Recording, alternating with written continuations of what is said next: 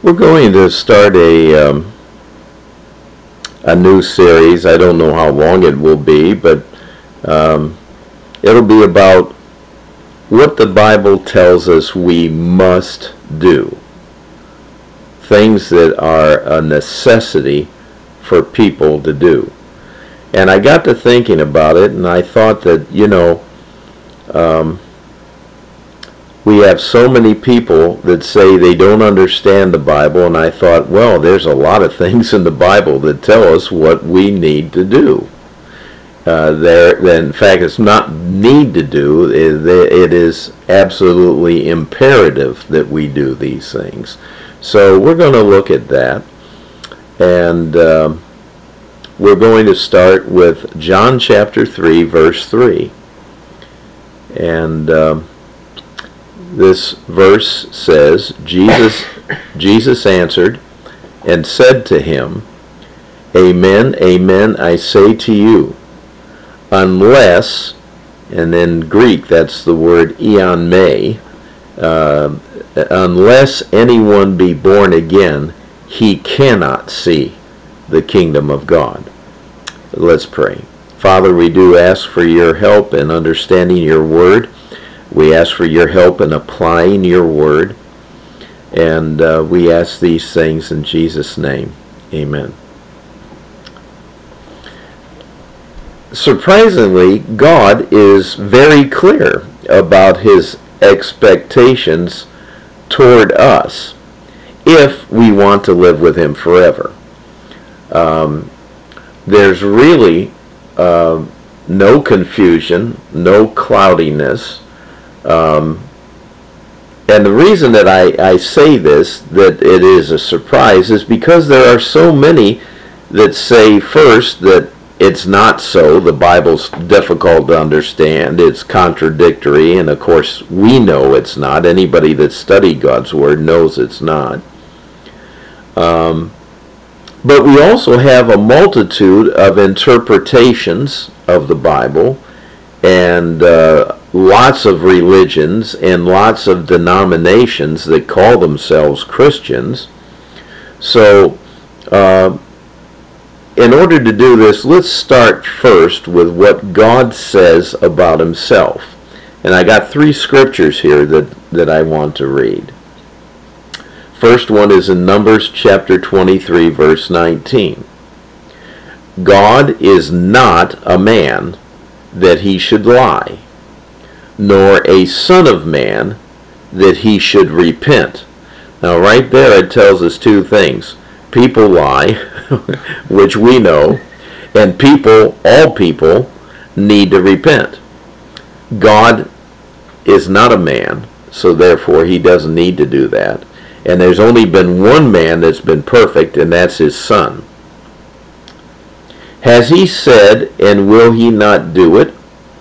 Or has he spoken, and will he not make it good? And the obvious answer is whatever God has said, he's going to do it. And whatever he's promised, he will make it good. He'll do it. He'll carry it through. All right, another scripture about, and again, this is God speaking about himself, 1 Samuel chapter 15, verse 29. And also the glory of Israel will not lie or change his mind, for he is not a man that he should change his mind. That's interesting too. And again, the emphasis here is the creator of all that there is and all life that there is. He does it right the first time, which is something that we humans don't seem to be able to do. And then in Hebrews chapter 6, verse 18, in order that by 2 unchangeable things, in which it is impossible for God to lie, we may have strong encouragement, we who have fled for refuge and laying hold of the hope set before us. And of course the hope set before us is, again, the promises of God. He says, if you will trust in my Son, that you will have eternal life. But the thing about it is what do all these words mean? To trust. So there are some things that we need to look at here.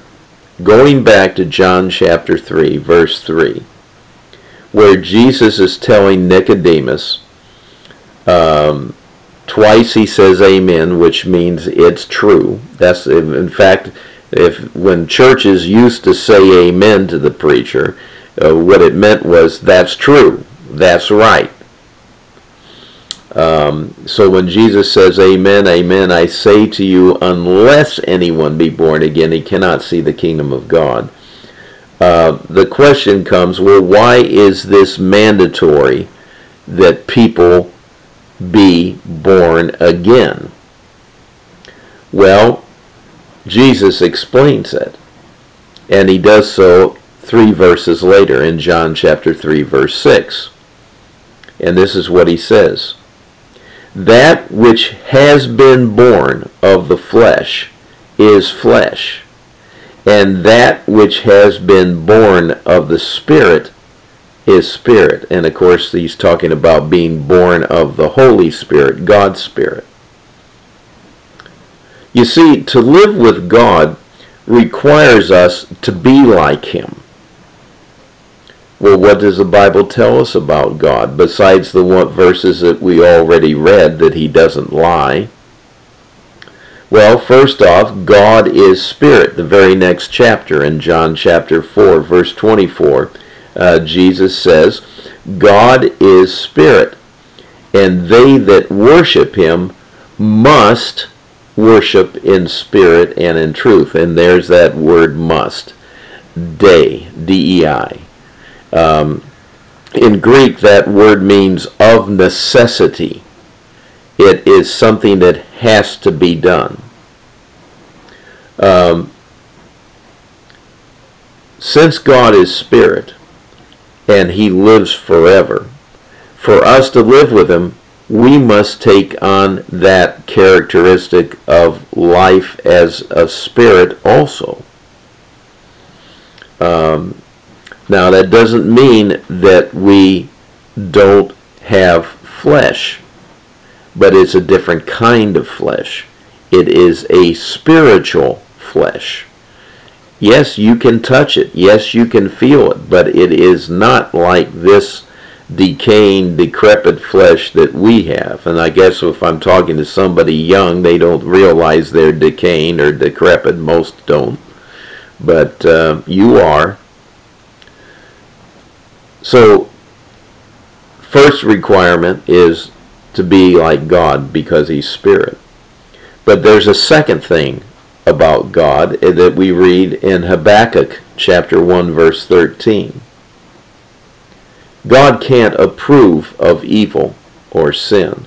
Now, what this says, and I'm going to tell you, it says, thine eyes are too pure to approve evil. Now, a lot of English translations say look on evil. But the word look on means to approve of it. To see something and approve of it. In other words, to stare intently. To continue to approve of what you're seeing. God can't do that. He won't do that. He's pure. And that's what Habakkuk says. And thou canst not look on wickedness with favor. So that's the whole idea.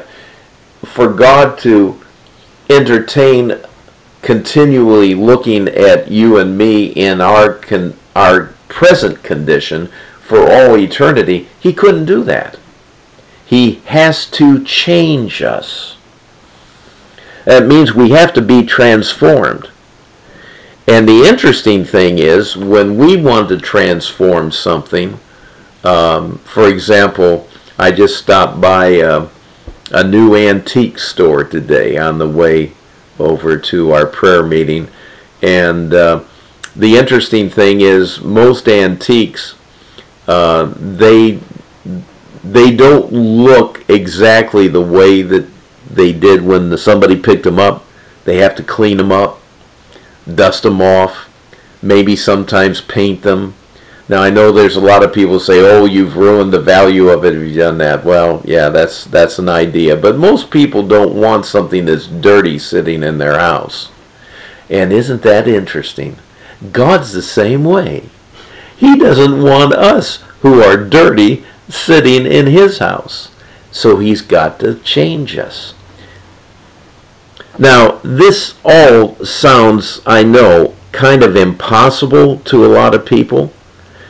And in Matthew chapter 19, verses 23 to 26, it sounded impossible to Jesus' disciples too.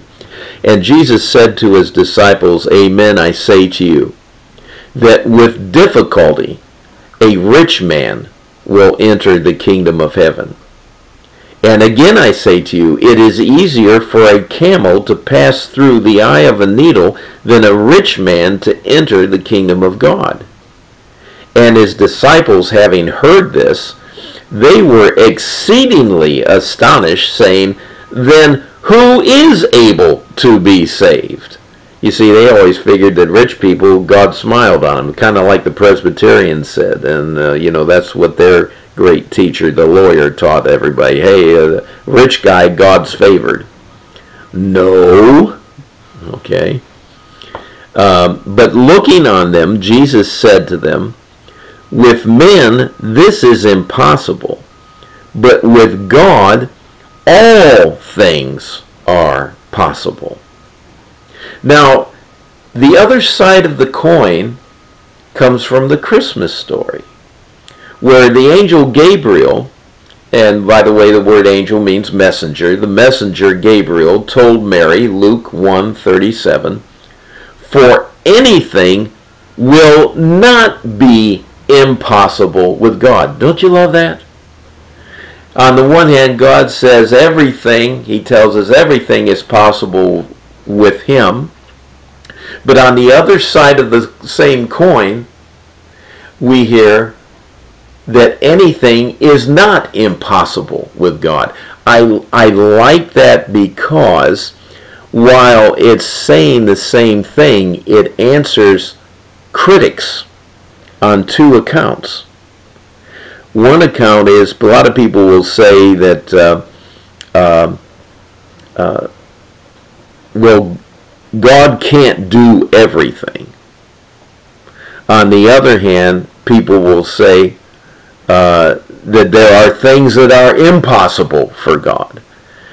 And the fact of the matter is, both those ideas, those ways of thinking, God contradicts right out of his word.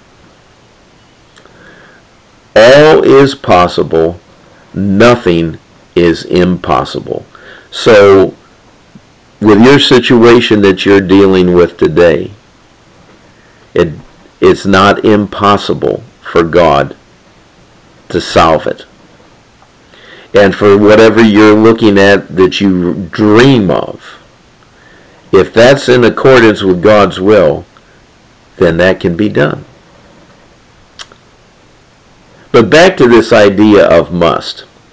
I want you to please note this. God is the one who has done all the heavy lifting, as it were. A lot of people say, oh, well, when you are moving, and I've done a lot of moving in my life. If you have a moving company, the guys that are there to take things out of the house and put it in the truck and then take it out of the truck and put it wherever you want it when you get there, you let those guys do the heavy lifting. You might take a box or two yourself, but they do the heavy lifting. Well, God has done the heavy lifting. And you say, what's that? Well, we cannot save ourselves. God's done that. We do not know everything. In fact, nowhere near do we know everything. That's always what kind of gets me when I'm listening to somebody who acts like they think they know everything. We are broken. And for those that are honest with themselves, they acknowledge, yes, I'm broken. isn't it wise to take that which is broken to the one who made you? Take it to the maker to get fixed? Because the broken item can't fix itself. And there's another thing. We have a very dangerous enemy. And what he wants to do is he wants to seek our destruction. He knows we're broken. He wants to see us thrown in the dump. By the way, that's hell. Doesn't that call for a must-do on our part? Let's pray.